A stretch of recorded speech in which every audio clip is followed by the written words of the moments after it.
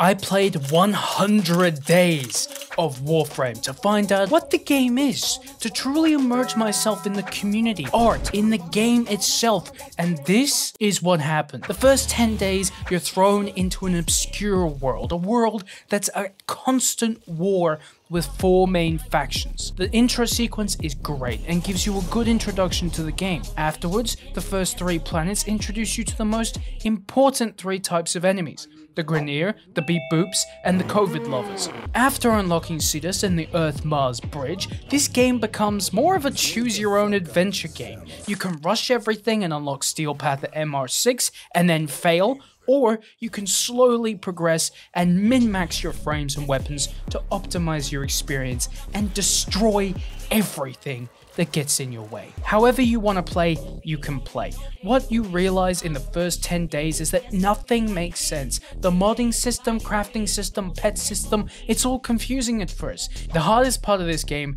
is actually having the time to appreciate and understand how diverse and good this game is. There's over 400 hours of content to get through, 230 hours of which is story, realistically, and the rest is growing standing, understanding standing systems, and also Railjack. There's also the Deviri paradox. There's so much stuff, but it all links up together. It all makes sense in the end. It all lines up perfectly. After your first 20 days, you'll start to see why so many millions of players have played this game. The addictive nature of this game. The farm, craft, upgrade, repeat cycle, so you can complete the next level, so you can get to the next level of power, so you can move through the game like a ninja. You'll start watching how-tos for every little item in this game, because there are no tutorials, and the ones that exist suck total ass, so you'll probably get most of the mechanics down by day 20, or you won't and you'll be confused for the next 80 days. After your first 30 days, you'll realize that some of the models in this game are sussy,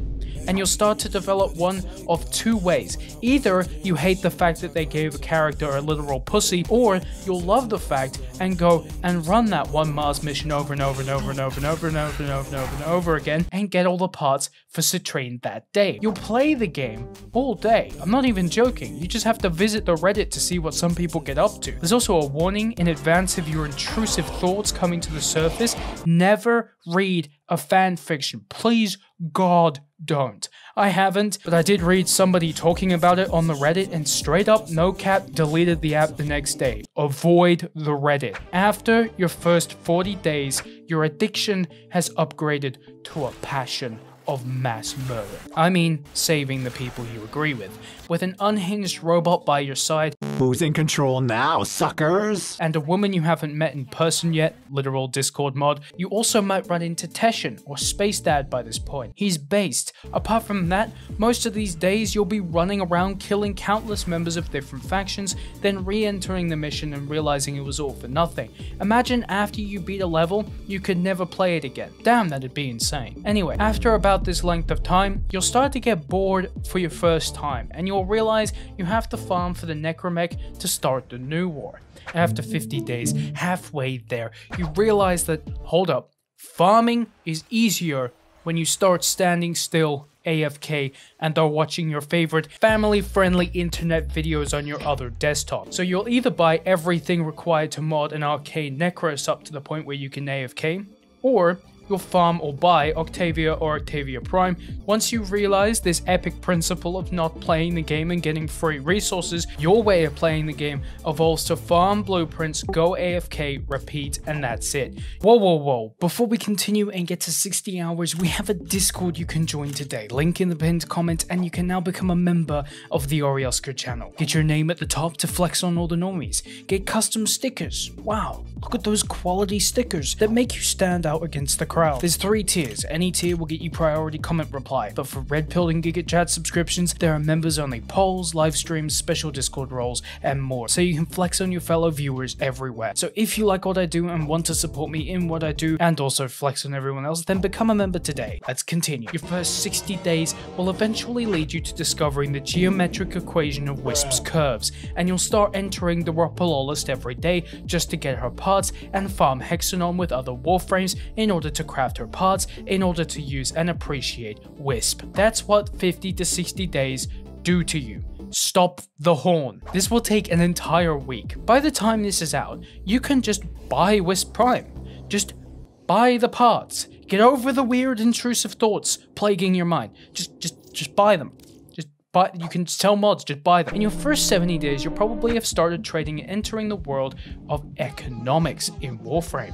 This is a very addictive dopamine source. You have no idea how it feels to sell your built up mods that you don't use because you're maining one gun you like, and you sell the mods you actually will need in the future. Or you won't, because you'll just buy better mods now 30 days earlier than you actually need them. In your first 80 days, you'll start getting into Riven mods, galvanized mods, etc. and etc.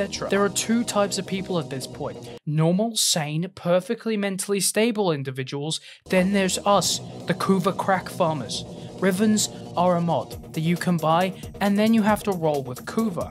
The stats, completely RNG, and are purely generated through luck. No skill involved. So you'll roll and roll and roll and roll your Riven until your brain starts to melt out your ears and Alex Jones starts making sense.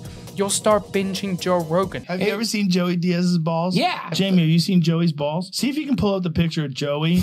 Trying horse tranquilizers to escape the infinite darkness. Rivens, not even once. You'll start modding your weapons for Steel Path. If you didn't just rush through the game, you'd have finished the main story missions, got the epic Nata Rook, and got enough mods without gambling your life saving, okay, Kuva. What? Without gambling your life savings away on Kuva. Now it's the time to get into Steel Path. In your first 90 days of Warframe and first 10 days of Steel Path, you'll understand just how hard it is. That's what she said! Every mission has increased the level of enemies by 100 levels. What does this unlock? Well, for starters, it unlocks better mods like galvanized mods, good arcanes you can basically only get from Steel Path consistently, and you unlock the new Deviri paradox with higher drop quantities and better options. Here's the thing though. You can just trade. So is Steel Path actually that important? My answer to that is yes, because Kuva. Because I need to roll my Riven 10,000 times in a single day. I need that Kuva. I need the Kuva. By day 100, you're probably ready to take your first or last break from Warframe, and this will determine if you're a real Warframe player or just a temporary person trying it. When Warframe players take breaks, something magical happens. DE releases new shit. So the more breaks we take as a community, the more content we get. This logic is infallible. My point is, you'll never be done with Warframe, because they'll keep releasing new content until Soulframe comes out and the infinite cycle of addiction begins again, until we all inevitably succumb to our limited mortality and die. If you enjoyed that, you'll probably enjoy this, and subscribe and like this video for more.